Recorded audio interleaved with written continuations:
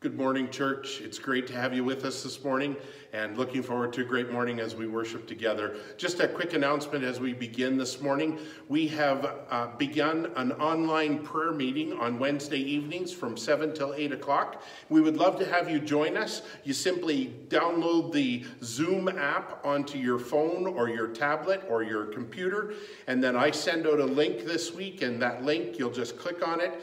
It'll bring you right on to the app and will allow you to join us with a video conference. We start off with a bit of a devotional together and then spend some time in prayer together, specifically praying for this pandemic that we're in, as well as other needs that we know of within our church family. So I hope that you can join us this coming Wednesday from 7 till 8 o'clock. Now, Mackenzie has an announcement, and so I'm going to turn it over to her to make an announcement on behalf of our youth. Alright, so this is just a message for our youth. So we are going to be starting online youth through an app called Zoom. So our first youth event is going to be taking place on Friday, April 3rd from about 7 till 8 or 8:30. So we sent out our intro video links yesterday to all of our families. So hopefully you saw the video, know the 4 questions we want you to be thinking about this week. So we're going to be meeting on Friday. I will be sending links out to your emails so that you can log on to the Zoom.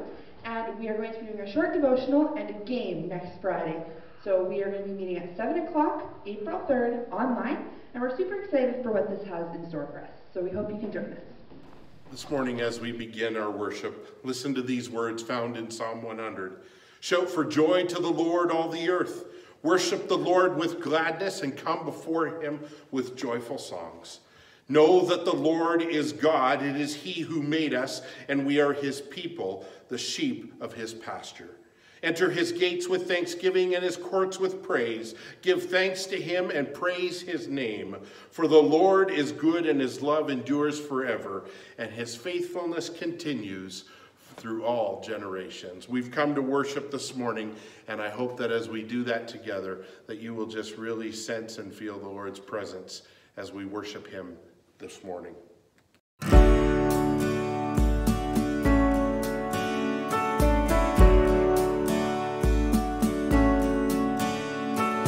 Come, now is the time to worship.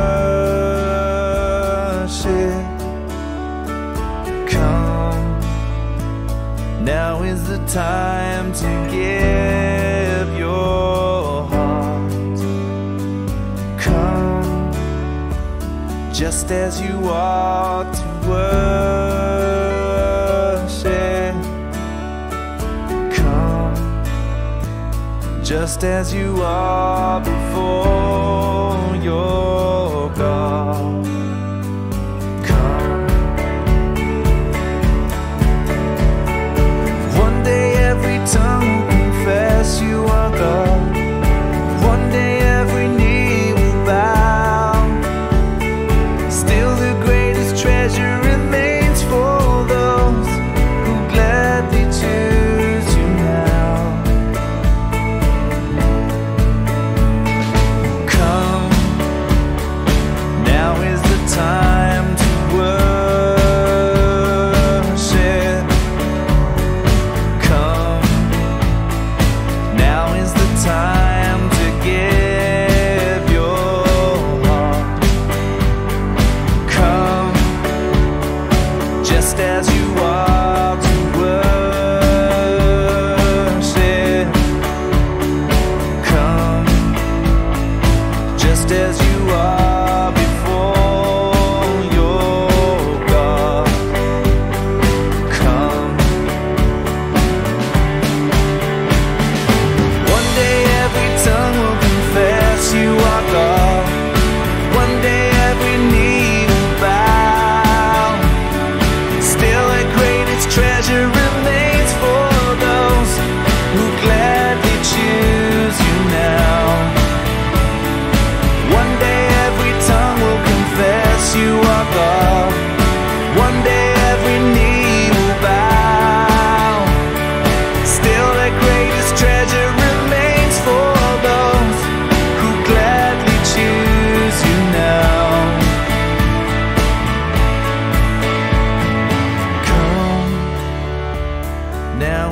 time to worship.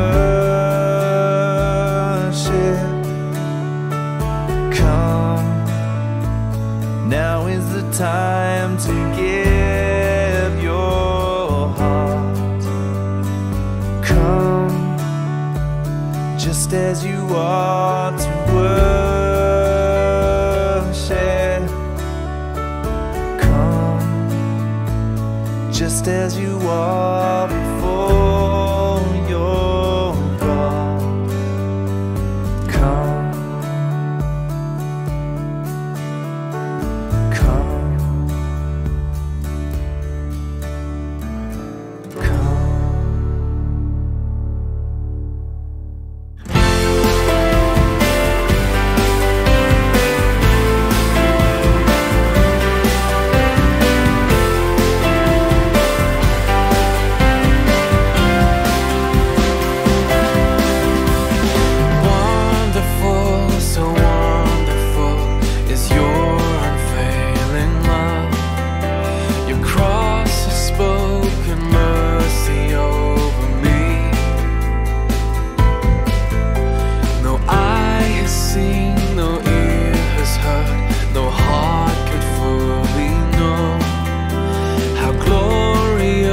How beautiful you are, beautiful one I love, beautiful one I adore, beautiful one my soul must sing. Powerful, so powerful, your glory fills the skies. Your mighty works displayed for all to see. The beauty of your majesty awakes my heart to sing. How marvelous, how wonderful you are. Beautiful one I love, beautiful one beautiful one, my soul must sing. Beautiful one I love, beautiful one I adore, beautiful one my soul must sing. You open my eyes to your wonders anew. You captured my heart with this love, 'cause nothing on earth is as beautiful as you. You opened my eyes to your wonders anew. You captured my heart with this love, 'cause nothing on earth is as beautiful as you. Beautiful one I love, beautiful one I adore, beautiful one my soul must sing. My soul must sing. My soul must sing. My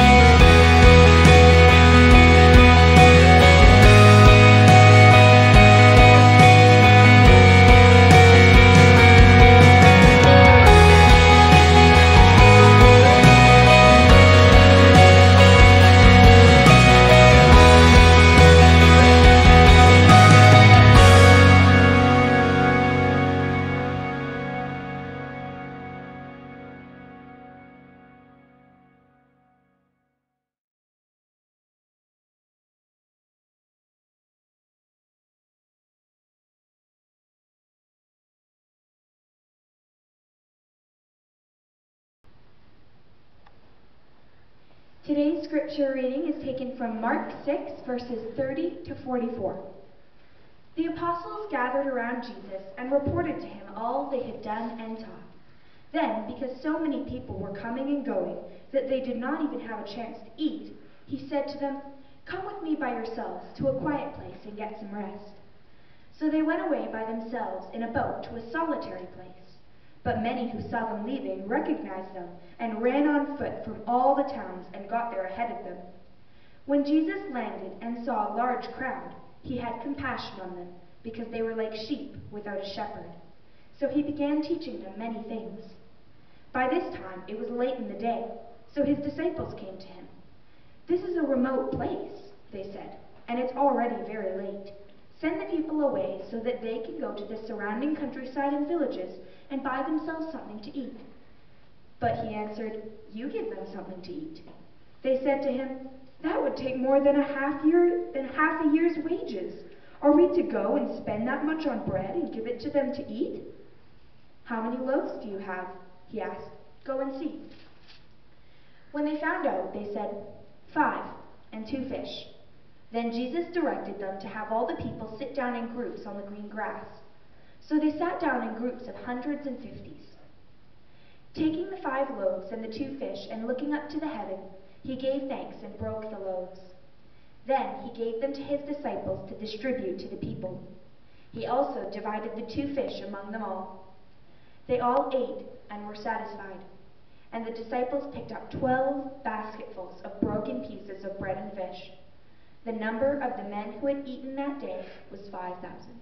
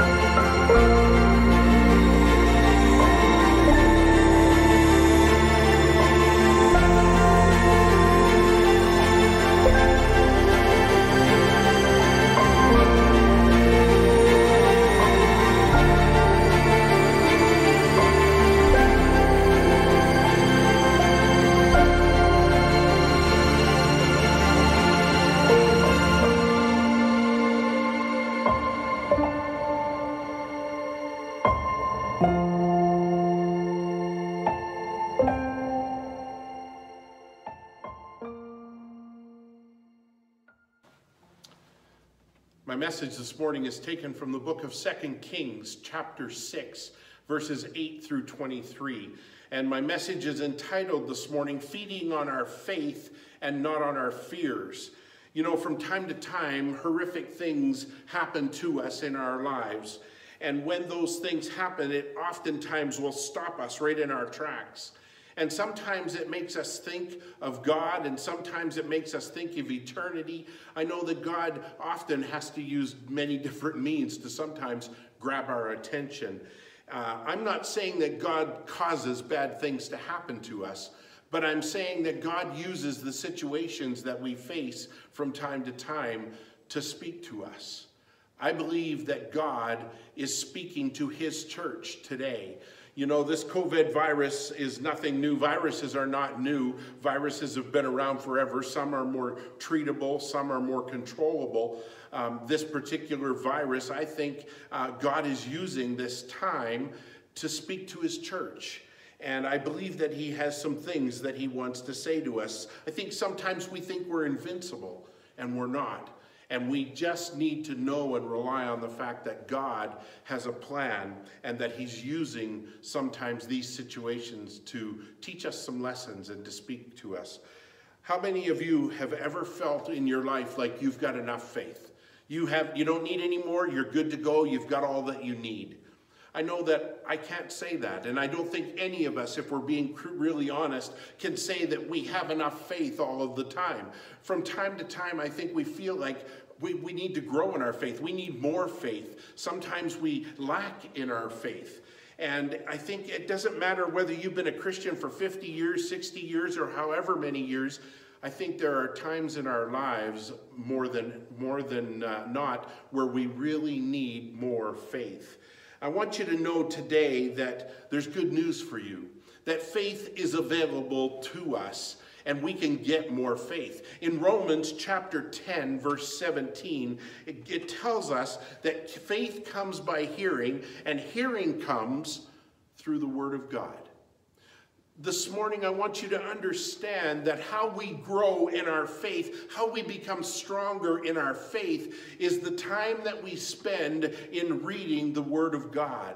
And so, as we go through this morning, we're going to be looking at some ways in which we can strengthen our faith, and we're going to look at how God uses different situations in our lives.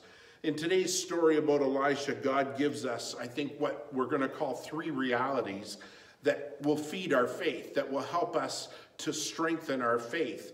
The first reality that we see in this story of Elisha is that we see God's unwavering attention. We all get attention from God. God always is paying attention to us. He cares for us. He looks after us. And so God, we get constant attention from God, just like the king of Syria got in these verses in 8 to 12 of this passage of Scripture. Let's listen to the story, beginning with verse 8. When the king of Aram was at war with Israel, he would confer with his officers and say, "We will mobilize our forces at such and such a place." But immediately Elisha, the man of God, would warn the king of Israel, "Do not go near that place, for the Arameans are planning to mobilize their troops there." So the king of Israel would send word to the palace, or to the place indicated by the man of God. And time and again, Elisha would warn the king so that he would be on alert there. The king of Aram became very upset over this, and he called his officers together, and he demanded, "Which one of you is the traitor?" he said. "Who has been informing the king of Israel of all of my plans?" "It is not us, my lord and king," one of the officers replied. "Elisha the prophet, though in Israel, he's been telling the king of Israel even the words that you have been speaking in the privacy of your bedroom." Wow. You know, we see in this passage of Scripture how God speaks and how he gives his unwavering attention through the prophet Elisha. He tells the king of Israel exactly where this Aramean army is going to be. This in turn protects the king of Israel from walking into one of the Aramean traps. This, I think, should also give us some great comfort today in our own lives. God knows everything that is going on in our lives today. He knows all about COVID-19 and how this virus is affecting us. He knows whether or not you have lost your job today. He knows whether or not you have had to shut down your business today because of this virus. This was bad news for the king of Syria, because it wasn't Elisha in the bedroom listening to the king, but rather it was God himself. You see, God's attention in this situation was bad news for the king of Syria. And it's bad news for anybody who decides not to listen to and decides to rebel against God. I think sometimes people think that nobody's watching them. Nobody's seeing me. I'm in the privacy of my home. I'm in the privacy of my office. I'm in my car. Nobody sees what I'm doing. But I want to tell you this morning that God sees it all. God knows it all. But the Lord's good attention that he has for us is good news for children of God. It is good news if you are a servant of God like Elisha. You see, here's a word of encouragement for you today. The Lord is never surprised by what is going on around you. He never turns away. He is never caught off guard. You see, the Lord is always tuned into your life. He is tuned into your thoughts. He's tuned into your needs. He's tuned into your fears. He's tuned into all of your problems. He knows everything that is going on in your life. This coronavirus, this is no surprise to God. God knows all about it. He's doing a great work in the midst of all that is happening in our world today. You know, there's an interesting passage of scripture in Matthew chapter 10, verse 30, where Jesus is talking to his followers, and he's talking about how God cares for us and how God pays attention to us. And he says in that verse, he says, the very hairs of your head are all numbered. Now, I know that some of you are sitting there today looking at me and saying, well, Pastor, that does not take much for God to count the hairs on your head. And you're right, it's a pretty small task for me. But for some of you, that's a major miracle, that he knows all the hairs on your head and how many you have. That's paying attention. God is paying close attention to each one of our lives. He loves you, he cares about you, and what happens to you in your everyday life. God is always paying attention to us. It may not seem like it at times because often we're not paying attention to him. You know, I think sometimes we think God has moved away from us and has forgotten about us. But what I have found many times is it's often not God that has moved. It's often me who has moved. But God is always focused upon us because he cares so much about us. And God proves that he cares for us by paying attention to each one of our lives and all that is going on in our lives. In the midst of this coronavirus that we find ourselves in today, this pandemic, I want you to know and I want you to remember just how much God loves you and how much he is in control of this situation in your life today. Even when we feel alone, like God has forgotten us, I can assure you he has not forgotten us. The scriptures tell us that God is there for us, that he will never leave us, that he will never forsake us. And so in these days of turmoil, in these days of uncertainty, I would challenge you to feed your faith on God's unwavering attention in your life. He is there. So feed your faith by remembering the promises that we find in the Word of God and how they apply to each one of our lives. The second reality that we see in this passage of Scripture is our unseen allies. We certainly need allies in our lives from time to time. I mean, we're going to be under attack at different times in our lives. And we see an example of this in this chapter, beginning with verse 13 through 15, where the king of Syria was trying to attack or trying to capture the prophet Elisha because he didn't like how Elisha was able to tell the king of Israel where he was going, where the Armenian army was going to be. Let's listen. Let's pick it up at verse 13.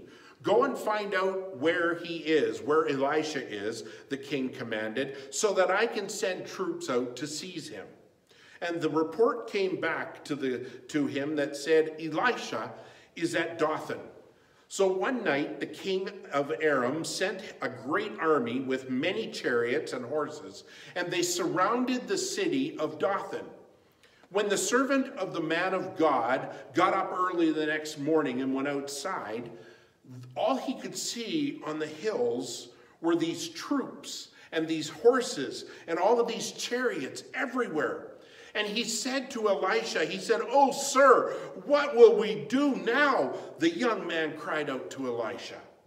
You see, the enemy that day had surrounded Elisha there in Dothan. And when Elisha's servant went outside that morning and he looked out on the hills, all that he could see were the troops and the horses and all the chariots. They were everywhere. I want to tell you today, there are going to be times in each one of our lives where the enemy is also surrounding us and where we're going to feel like we're under attack and that the enemy is just waiting to attack us. What does that look like for us? Well, Sometimes that enemy can surround us, that surrounds us is the enemy is coming down on our health, or it's on our finances, or it's on our relationships. You see, the enemy can surround us with things like stress and threats and frustrations and all kinds of ungodly influences. You know, I think that there are many today that would say that this coronavirus that we are finding ourselves in, this pandemic, is just another enemy that is surrounding us. In big ways and in small ways, the enemy will surround us from time to time. But here's the thing that I want you to remember this morning. We are not alone in the battle. Amen? I mean, we have great and unseen allies that are right at our side, that are caring for us. God's word reveals them to us in verses 15 through 18. Let's read verse 15 again and down through 18. When the servant of the man of God got up early the next morning and he went outside, there were troops and horses and chariots everywhere. "Oh, sir, what will we do now?" the young man cried to Elisha. This is what Elisha said to his servant. He said, "Don't be afraid," Elisha told him, "for there are more on our side than on theirs." Then Elisha prayed. He said, "O Lord, open the eyes and let him see." The Lord opened the young servant's eyes, and when he looked up, all he saw on the hillside that surrounded Elisha was filled with horses and chariots of fire. As the Aramean army advanced towards them, Elisha began to pray again. And he said, "O Lord, please strike this army and make them blind." And so the Lord struck them with blindness, as Elisha had just asked. You know, one of the best things about being in the family of God is that we are surrounded by people who love us and care about us, people who encourage us, people who pray for us and help us whenever they can. I know that there are many who are praying for each other today and during these days when we can't meet together. And I know that many of you are looking after each other by calling one another, and I so appreciate that. But during these days when this pandemic is spreading like wildfire, we must not forget that God has not left us. We must never forget that as believers, we have unseen allies on our side, allies like the angels that are talked about in verse 17. I read a story recently about a missionary, and I'd like to share that story with you this morning. This was a missionary who was working in Africa. A missionary was serving as a medic at a small field hospital in Africa. Periodically, he had to travel by bicycle through the jungle to a nearby city for supplies. It was a 2-day trip, and so he had to camp overnight halfway. He had made this trip several times without incident. But one day, however, he arrived at his destination and he saw 2 men fighting. One was seriously hurt, and so he treated him and he witnessed to him and went about his business. Upon arriving in the city again several weeks later, he was approached by the man that he had treated earlier. He said, "I know that you carry money and that you carry medicine with you."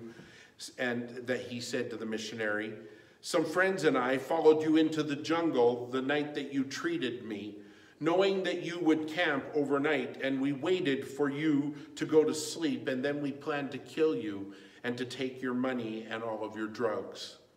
Just as we started moving into the campsite, we saw that you were surrounded by 26 armed guards. There were only 6 of us, and we knew that we couldn't possibly get near you, so we left." Well, hearing this story, the missionary began to laugh, and he said, "That is impossible. I can assure you I was alone in that campsite that night." The young man pressed his point. He said, "No, sir, I was not the only one to see the guards."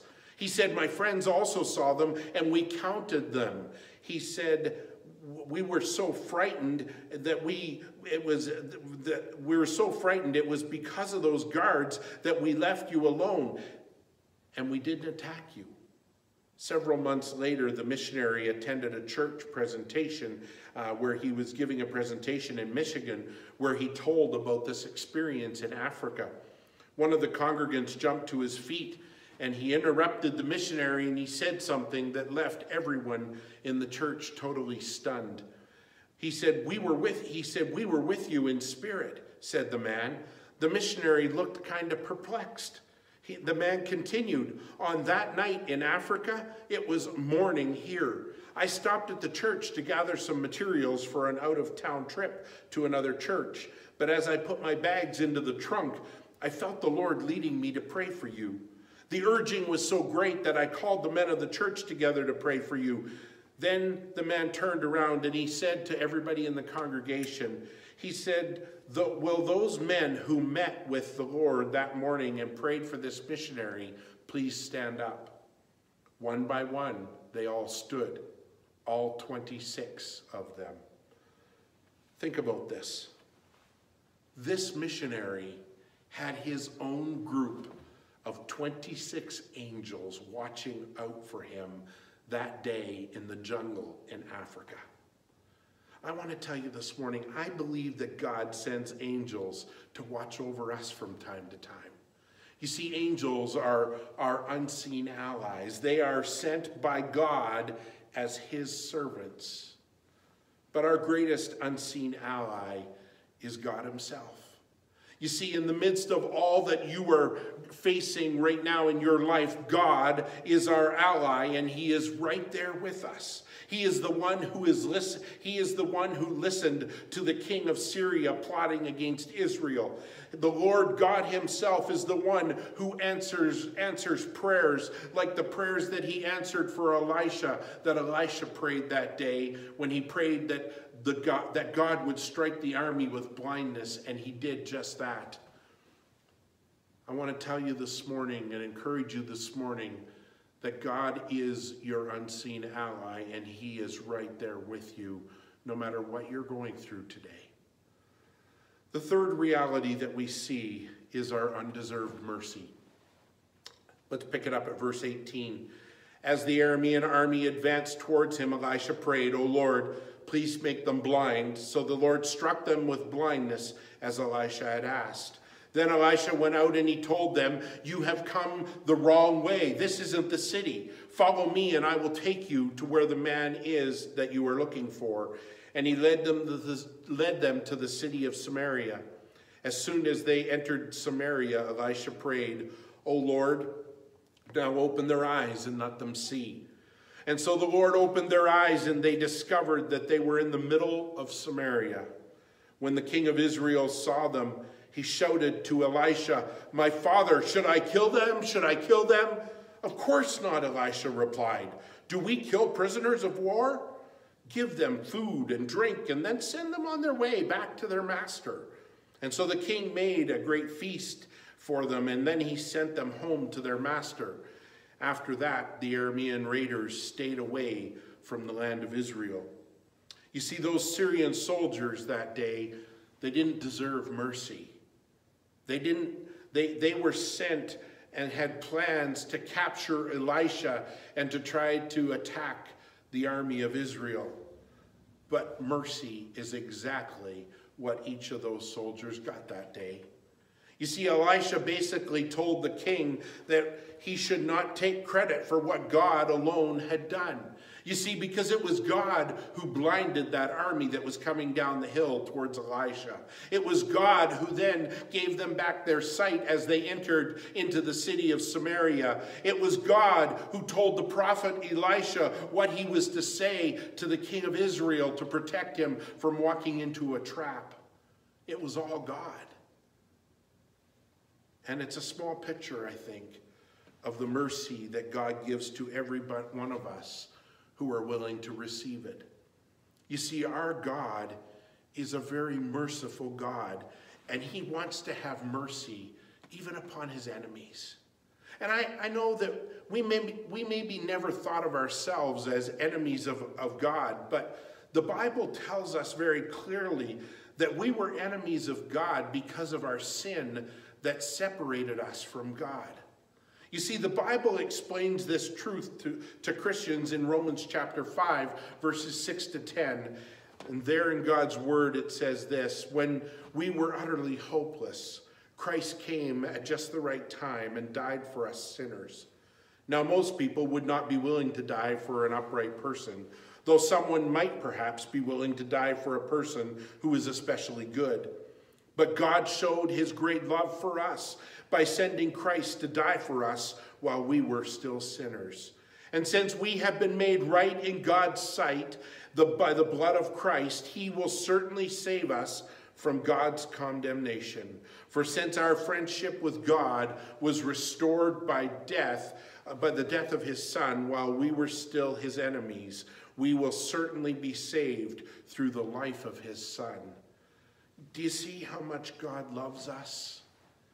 He loves us so much. He loved us when we were without strength. He died for us when we were ungodly. He demonstrated his love for us while we were still sinners. He reconciled us to God through the death of his Son, Jesus, when we were still enemies. You see, Jesus Christ, he left the riches of heaven in order to come to earth and to die for us. He suffered and died on a cruel Roman cross. He took the punishment of our sins so that he could have mercy upon us. And now that risen Savior is offering his mercy to anyone who is willing to receive it. God will have mercy upon you today. If you will receive Jesus Christ as your Lord and Savior today, he will have mercy upon you. He will forgive you of your sins, and he will give you an everlasting home in heaven. Amen? Wow, I don't know where you are today. I don't know what you're going through, what you're facing today, but I can tell you that God is willing to grant you his mercy today.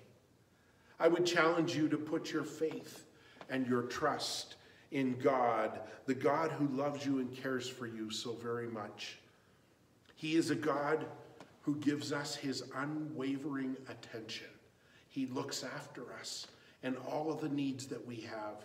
He is our unseen ally in those times when we feel under attack. He is there to help protect us and to look after us in those times. And he's also a God who shows us his undeserved mercy.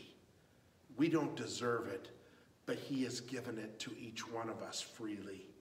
Let me just say to you today, whatever you are going through in your life, you can be assured that God has got this. He's got this. Whatever you are facing today, it is not too big for God. God has got you. He's looking after you. He's caring for you. He's paying attention to you. And so let me encourage you today. Let's feed on his faith. Let's feed on what we find here in the Word of God.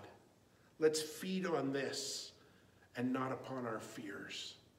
It's okay to watch the news, but the news these days is filled with so many things that bring anxiety and fear upon our lives. I would encourage you to check in on the news and see what's happening, but don't dwell on it. But what I would encourage you to dwell upon is the words found in this book, because the Word of God is what is going to feed your faith. And I pray that you will feed your faith today and not your fears. Shall we pray together? Father God, I just want to thank you today for this passage of Scripture. I thank you for the lessons that you teach us. And Father God, I pray today that you would be with each and every one of us, no matter where we are and what we face today. I do want to take time, Father, right now to pray for our frontline workers. I pray for those men and women who are working on our behalf to protect us, to look after us. Lord, I pray for the nurses and the doctors and all of those that are cleaning our hospitals, and for our police and our fire and our paramedics, Lord, all of those frontline workers that do so much to make sure that we are cared for and protected, Lord. We pray for them today. We pray that you would strengthen them and encourage them, and that you would give them all that they need to face what they're going through right now. Father God, I do pray also for those in our fellowship that may not be well today, that are struggling. God, would you come alongside and bring healing to their bodies today? Father, I thank you for all that you teach us. And I pray that as we continue to feed upon our faith by reading the Word of God, that you would just teach us new things each and every day. God, help us to feed our faith and not our fears. We love you today, Father. Thank you for this time together. We pray this in your precious name. Amen.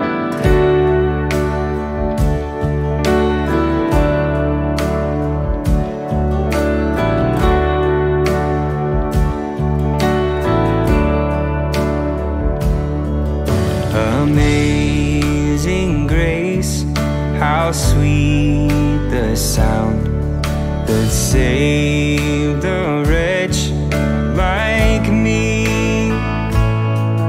I once was lost, but now I'm found.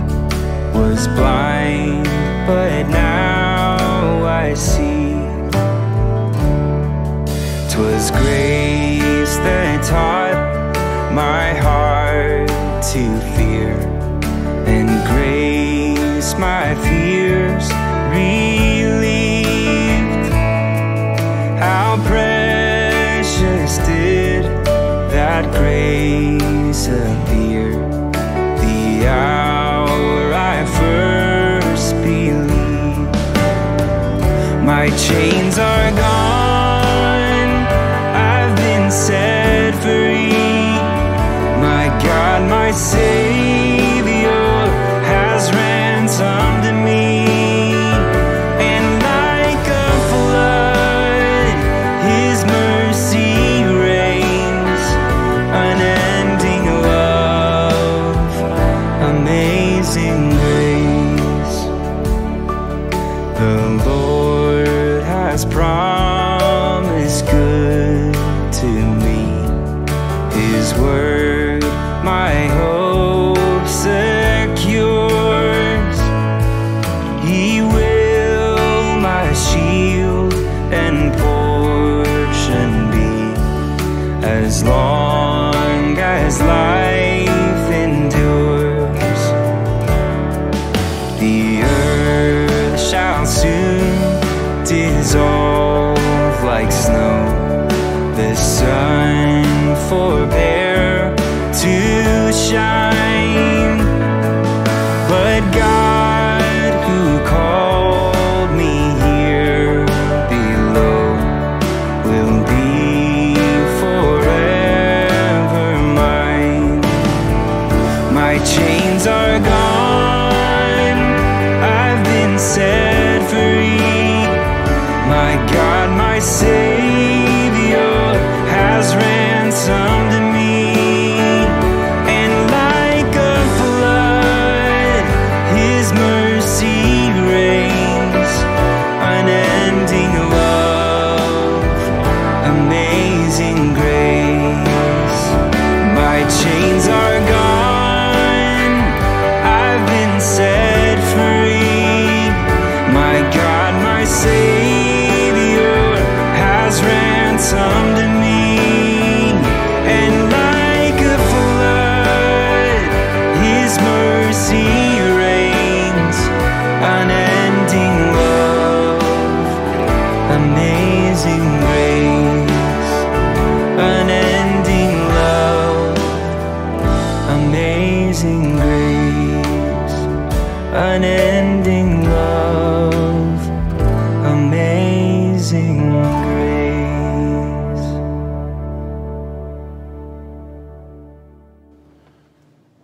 It has been great to be with you this morning. I hope that as we have worshiped together and heard from God's word, that you have really sensed his presence today. I am praying for you and for everyone that is going through what we are going through right now. I know these aren't easy days, not being able to be together, but I am so thankful for technology like this that allows us to keep connected somewhat during this time. I just want you to know that you're in our prayers, and I invite you again to join us on Wednesday evening for our prayer meeting at 7 o'clock. May the Lord bless you and keep you. May the Lord make his face to shine upon you and be gracious unto you. As you go with him this week, may you take the peace and the love of the Lord Jesus Christ with you wherever you go. God bless you. Have a great day.